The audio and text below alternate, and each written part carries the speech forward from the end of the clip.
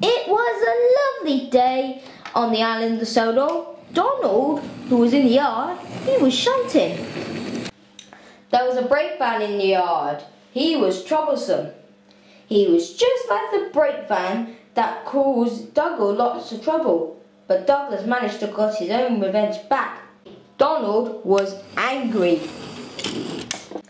Come on, brake van, said Donald. we got to get to... I better move you into another siding. You can't move me. I'm too clever. Look, we'll see about that. Donald started to shunt the van. The brake van put on his brakes. Donald's wheels spin and spin.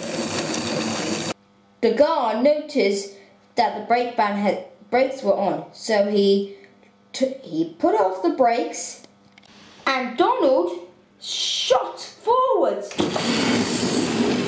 into some buffers. No one was hurt. The driver and fireman were okay, and the guard jumped clear before the accident.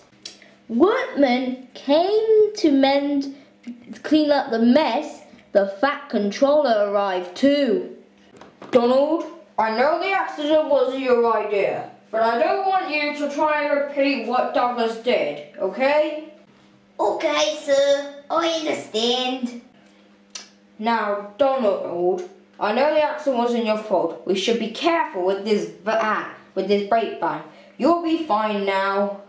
Oh, sir, thank you, sir. I never wanted to see a brake van ever again, sir. Now I know how Douglas felt when he broke on the brake van.